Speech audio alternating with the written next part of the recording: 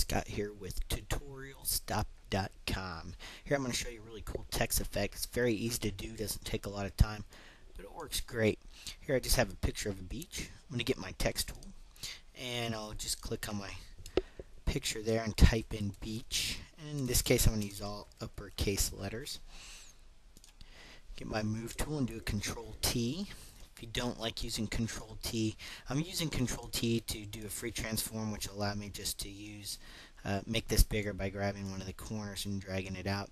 I want it pretty big because we're going to fill the background into the text, or at least make it look that way. So you can see there's our layer there.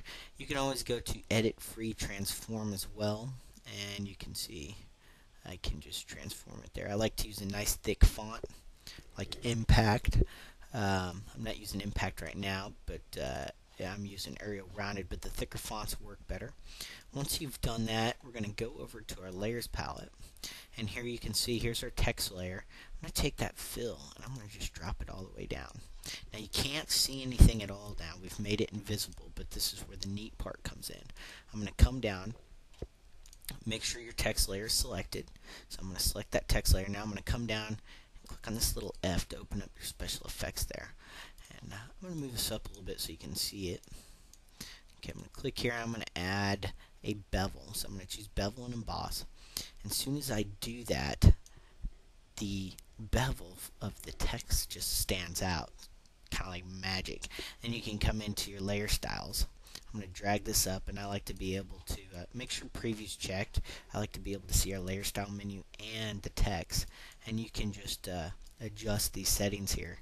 And I like to use just a little bit so that I can see the picture underneath come through.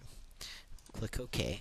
So what's really cool is the fill only adjusts the fill of the text layer, but doesn't affect the layer style. So you can see there's the layer effect, the bevel and emboss.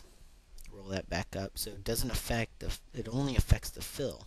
So that comes right out. So you can also use stuff like stroke. You can come down here and choose stroke,